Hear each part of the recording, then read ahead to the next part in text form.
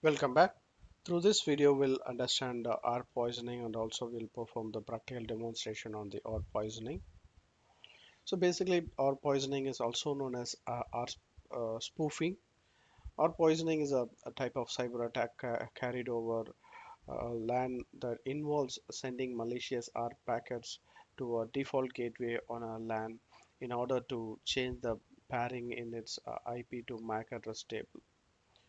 Because the ARP protocol was designed purely for efficiency and not for security, so ARP poisoning attacks are extremely easy to carry out as long as the attacker has control of a machine within the target LAN network or is directly connected to the network.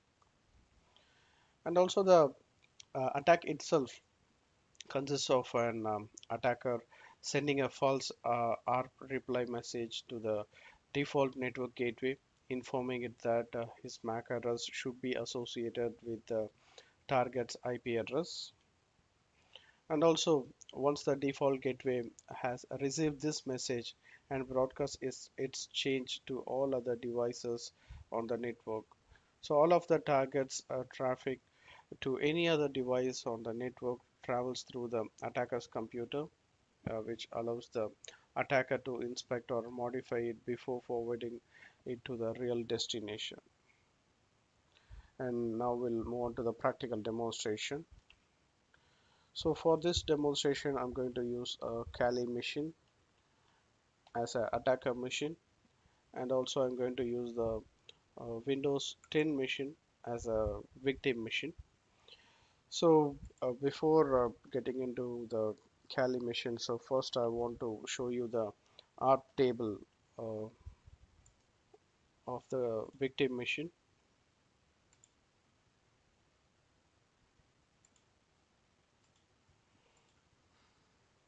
To see the ARP table, you can use ARP-A, so which will show you the ARP entries. So here you can see the IP address and its MAC address, and also this machine already has communicated with 10.0.7, which is nothing but our Kali machine's IP, and this is the Kali machine's IP. And also here we don't we'll also check the gateway IP, and the gateway IP is 10.0.2, and here you can witness that the gateway has a different MAC address and your Kali machine has a different MAC address. And through ARP poisoning, where the attacker is going to manipulate this uh, uh, ARP table, so where the um, gateway's MAC address is going to be um, uh, removed, and that is going to be added with the attacker's MAC address. So that's what going to happen. And from the Kali machine, we are going to perform the attack. So which this machine I'm going to consider it as the attacker machine. And in Kali machine, there is a tool, inbuilt tool called AttackApp. So using which we can perform the man in the middle attack. So to run this tool, you can use AttackApp hyphen capital G. This will run the tool in the graphical mode. Then press enter, and here the AttackApp tool is starting.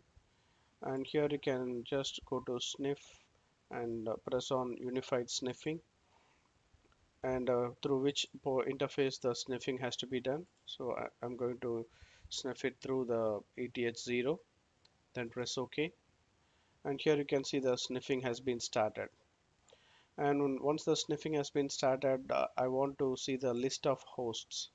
So let us go to host and host list. Currently we can see only the one IP is showing here.